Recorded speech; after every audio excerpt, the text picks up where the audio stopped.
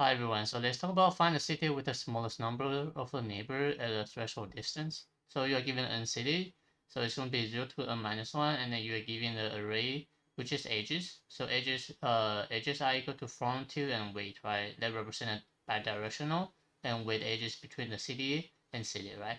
So city A to city B, be honest, and you are given the integer distance threshold, right? So you have to return the city with the smallest number of the city.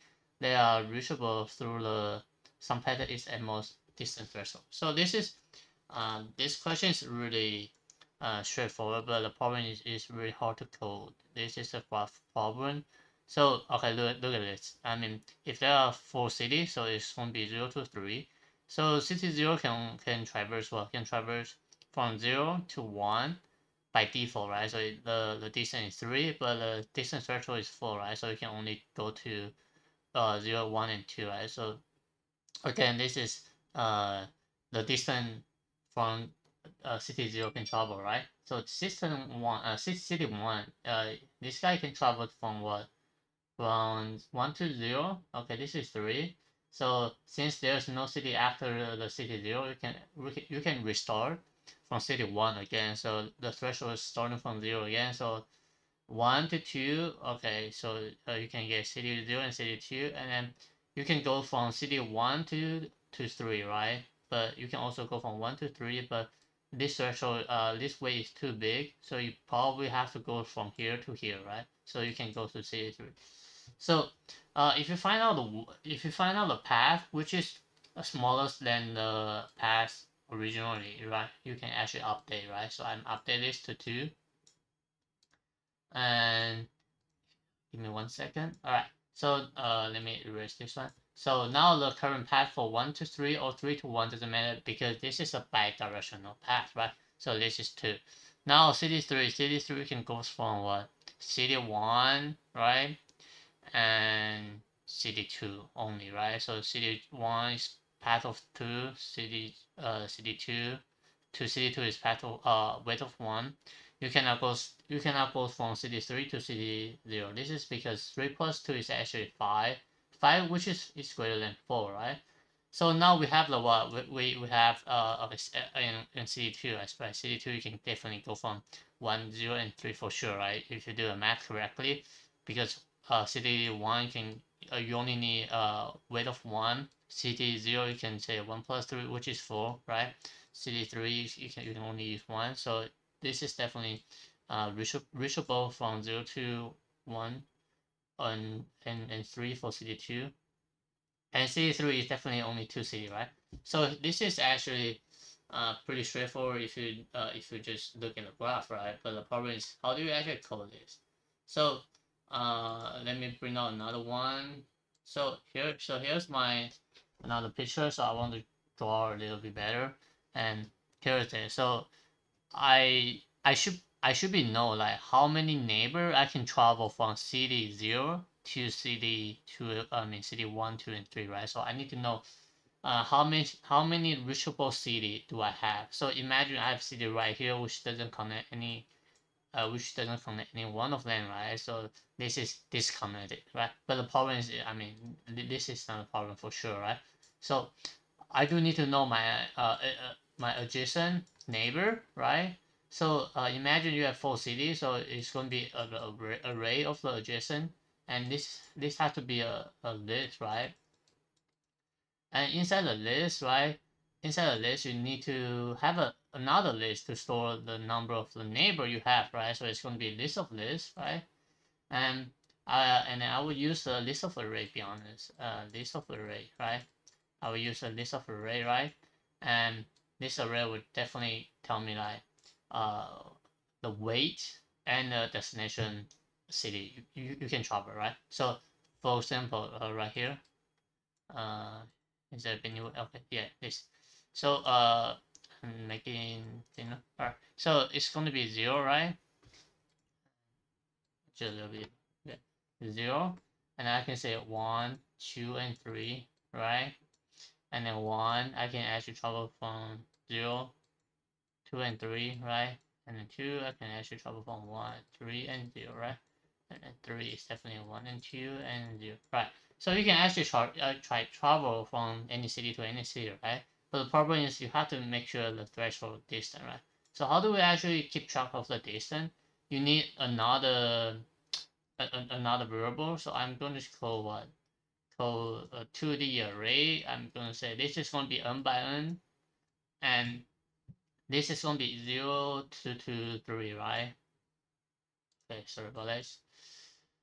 This is going to be 0 to 3, and then this is going to be 0 to 3, right? Now, for every single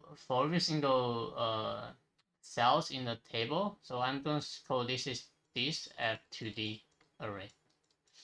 So this is going to be U, this is going to be V. So you will definitely know that this is from city 0 to any city, right? So by default, I'm going to initialize everything to infinity. So it's going to be infinity for every single cell, right? But the problem is from yourself, from your destination to your destination. So it's going to be 0 to 0. If 0 to 0 is definitely going to be 0, right? It costs of 0 to travel to any city, right?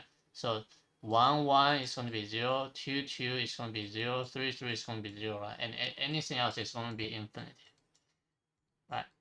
Now, how do you actually need to update this? So when we actually traverse the entire edges, right?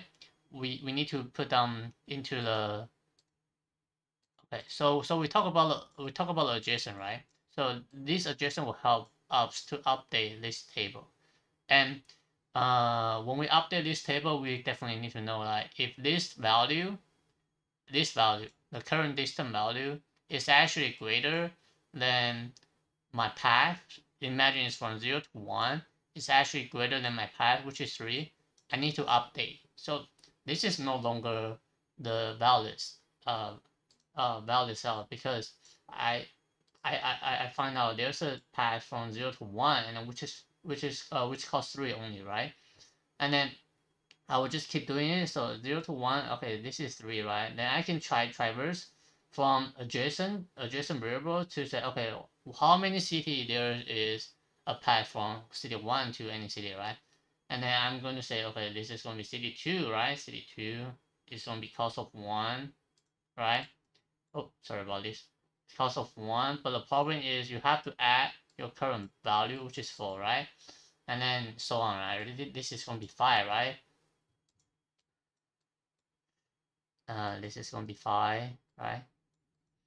And then basically this is supposed to be a little bit straightforward. I mean, the final table will give you like an integer for every single one of them, right?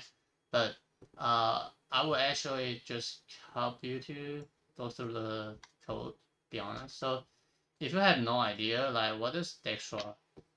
So if you know, I'm talking about Dextra solution. So you can actually watch this guy, Dextra, like this person on YouTube. He actually explained pretty well. So I'm just go through the code right now. It does take a long time, right? So again, I need a list of integer array, right? For adjacent, right? I need a list, and I need to give a size of n, and I need to initialize the adjacent array first, right? And then adjacent I is equal to new arrays, right? Making sure I have the correct value. Now I need to have a QB array. It's going to be distant new int n by n. I need to traverse the entire distance array, right? So I need to fill out everything. Array stuff filled, and then I'm going to fill out every cell in the distance, and then I need to fill out everything to infinite, right? So I need to create a variable called infinite equal to integer, and then 1e9 plus 7. And then I need to set what distance I the current position to current position is actually equal to 0. The cost of 0 to travel from the city 0 to city 0, right? Now I need to what? I need to traverse the edges, right? Int array ages, right? And I'm going to say u equal to ages 0, v equal to ages 1, and then cost, which is weight, is equal to ages 2. And I need to put that into my adjacent array, right? And this is going to be what? Adjacent at what? A u dot add, and then I need to give the integer array, right? In array, right? So new int. I'm passing what? I'm passing v and weight right here. So in array 0, the index 0 represents the destination, and then index 1 represents the weight, right? Now adjacent a v dot add new int, and then u weight. So this is going to be from v to u again, and then the weight should be the same, right? And this is the bidirectional, right? So just making sure you know. And I need to travel from any city to any city, right? So I need to make sure I have a loop traverse from city 0 to city n. I mean city n minus 1, to be honest. And again, this is going to be a helper function I'm going to call extra. And then this is going to be what I need to pass in adjacent. I need to pass in the current position node, and I also need to pass in the distant array, right? So distant I. So what does distant I represent? Okay, this is actually pretty tricky. So distant I represent the current row for the current index, right? And definitely, like in the beginning, this is not going to update for sure because we didn't go through the index 2, index 3 yet. So we'll just go from index 0 to 1, and then when we go for index 1, right, and then we'll come to this one, and then somehow at some point, right, definitely we need to update the 0, right? So because city 1 and 0 to 1 is 3, so city 1 to 0 is actually 3. And then we'll just go for the rest of the cell, and then when we go for the rest of the cell, we'll update the other's position. I mean other cell, be honest, right? So this is how it is, right? And I will definitely bring back later. So I'm going to just code probably void because we don't need to return anything. So adjacent is going to be what? This one, right? And then the in array this, right? So we pass the 1D array only because we only need the current row only. We don't need a big table, right? And then when we because we know the index, so we know which index we have to traverse, right? So we only need 1D array, so we don't need 2D array for the disk, right? And then we definitely need a source for the position we traverse. So I'm going to create a priority queue. So this priority queue takes the in array, and then I'm going to say pq new priority queue. And definitely like I need to compare. So how do I actually compare? So what do we need priority queue? Because we already passing the weight of the the destination and then weight, right? So basically we can actually based on the weight we can sort this array, and then so it's gonna be what from smallest to greatest, right? So a1 minus b1. So you want to know like the weight. You have to go from the smallest to the largest, right? And then definitely you need to add the current position to the priority queue, right? So it's gonna be what source at 0. So the current cost for the source is definitely 0, and then you need to traverse the entire priority queue, right? So while PQ is not empty, then you could go through it, right? So in node, I'm going to say pq.pull. You can say remove, doesn't matter. And then I have a u, which is node 0, and the weight of u is going to be node 1. So definitely like weight of u for the current position is definitely 0, right? So you just have to make sure like the weight of u is this. And then if the weight of u, so here is it. So at some point, right, we will update 3, right? So 3 become the what?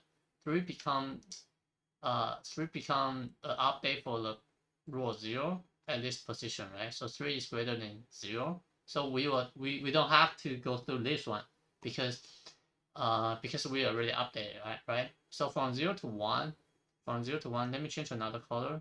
So from 0 to 1, we only update 3, and then we didn't update this one. but from 1 to 0 we update 3, right? And then we have to make sure, do I get updated for this one? And then if this is greater value, if this is cell is greater, then you know you already update the current cell or current node, so you don't have to traverse again. So this is it, right? So if what if the this okay, if the weighted u is greater than the this u, okay, then you don't want to bother, right? You don't want to bother. So weight of u should be what? Weight of u should be 3, and the dis of u should be 0, right? So you don't want to get bothered. Now I need to traverse a neighbor, and for the current, sorry, and then back to the first index. So we have to traverse a neighbor, and the neighbor is definitely 1. And let me just go through the neighbor. So for int array neighbor at this at u, right? So look at this. Okay, oh wait, it's not this at u, it's adjacent u. Sorry about this. Adjacent u. So in the adjacent, we supposed to know like which is what vertex is in the city 0, right? City 0, right? So this is definitely the one of them, right? Then then I will have to what? I will have to pull out city v equal to neighbor from u to v, right? City neighbor at 1 0, comma, and then weight of v equal to neighbor at 1. All right, so so imagine this. So imagine this. So this was what? This was infinite here, right? This was infinite at the beginning, right? But we need to get updated, right? So we already know, like let me move a little bit forward. So we already know the weight of u at the current position is actually 0, right? It's actually 0. And the weight of v in the adjacent is definitely 3, right? It's definitely 3 because we already know 1, 0, 1 to 0 to 1 for the weight is 3, right? So we need to get updated because at distant v, if the distant v is actually at this point, right? Distant v, which is greater the weight of u plus weight of v. And I need to get updated for distant v equal to weight u plus v. And then since I get updated, so maybe there's a path which is shorter, right? To any other point, right? So when we get updated, and I will just put it back into the priority queue. So it's gonna be from distant v, and then the weight should be what? The weight should be the distant v because we get updated, right? All right, so now we almost finished. So so just basically, sorry about this. So let me just finish the entire table, right? So from 0 to 0 is definitely infinite, right? So this is 0, 1, 2, 3. This is 0, 1, 2, 3, and change another color. So from 0 to 1 is 3. From 0, 1, 2 is actually 4. From 0, 1, 2, and 3. Okay, so I need to get update to 3 just in case. So this is 5, right? From 1 to 0 is 3. From 1 to 1 is 0. From 1 to 2 is actually 1. From 1 to 3 is actually 2. From 2 to 0, from 2 to 2 to 2 to 2 to 2. Okay, 2 to 2 is 0. 2 to 1 is 1. 2 to 3 is 1. 2 to 0 is actually 4. So from 3 to 3 is actually 0. From 3 to 2 is actually 1. From 3 to 1 is actually 2. And then from 3 to 0 is definitely 5, right? This is the final distance array to the array, right? And now we need to travel based on the distance threshold. And then the prompt is going to say return a city with the smallest number of the city that are reachable through the some path of whose distance at most this distance threshold. Okay, this is definitely pretty easy to understand. I'm not going to explain, but the problem is what if there are two cities which have the same amount of this city, so you have to return the largest one, which is city 3, right? So city 0, you can go from 1 and 2. City 3, you can go from 1 and 2. And then city, you have to return city 3. This is because city 3 is actually a bigger value of city 0, right? So so how do we actually traverse this one? So we can actually just keep track of what? Keep track of the current self for sure. So from city 0, we know these two should be what? Should be the minimum at some point, right? And then this one should be what? 3, right? And this one is 3, and this one is 2. And then for every single traversal, we can actually just keep track of the current minimum distance. So current minimum city, to be honest, current minimum city. If a current minimum city is get updated, then we will just return the index. This is pretty much a solution. So here's it. So for in I equal to 0, I less than n, I plus plus. For in j equal to 0, j less than n, and j plus plus, right? And then if I equal to j, we don't bother, right? Now we need to what? We need to know the minimum city, right? So the minimum city, I will just making sure it's by default is -1, and the minimum city count. By default, I'm going to say n. So they are n city, and then for every single traversal based on the current city. So I'm going to say current city count. It's actually starting from 0, right? And then if these I and j is actually less than equal to distance threshold, I will get updated for my current city count. Get updated, right? So after the for loop, I need to compare with my minimum city count, right? So if a minimum city count, which is greater, equal, so making sure you know it's equal, greater equal to the current city count, then you have to say current city count is actually equal to min city count. And then you will get update on your minimum city at I position. And I need to return min city.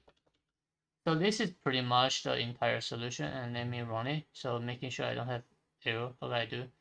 So okay, I pass in the wrong order.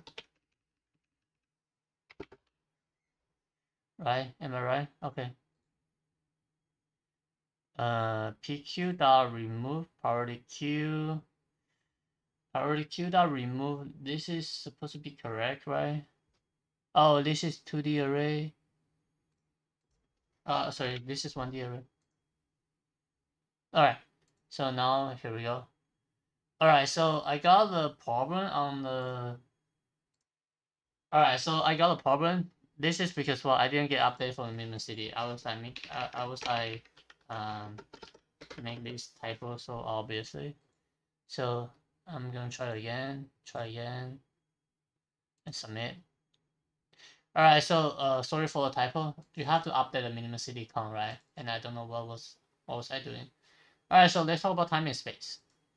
And just for by default, right? The time and space for the actual algorithm should be what? All of v plus e and log v, right?